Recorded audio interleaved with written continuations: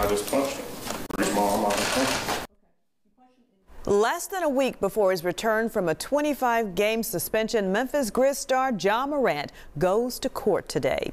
Good evening and thank you for joining us. I'm Stephanie Skurlock. Greg has the night off.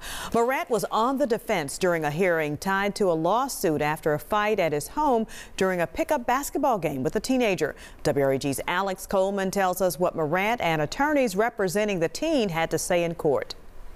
It wasn't on the basketball court, but inside Shelby County Circuit Court, where Memphis Grizzlies and NBA star Ja Morant took the stand. And do you recall where it hit you? Left side of my face. Did it hurt? I mean, yeah. Did it feel good? Nah. Were you surprised?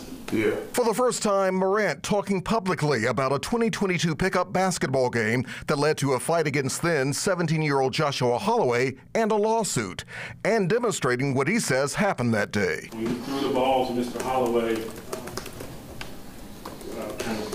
where did his chest. Yeah, he caught it by his chest.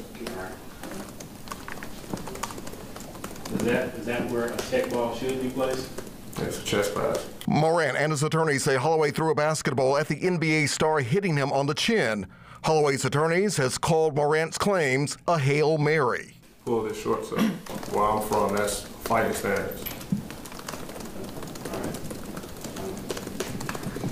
Does he take a step toward you? Yes. The trial, which is expected to last for several days, will also address whether or not Morant is immune from liability under Tennessee's Stand Your Ground law. Alex Coleman, WREG TV, News Channel 3.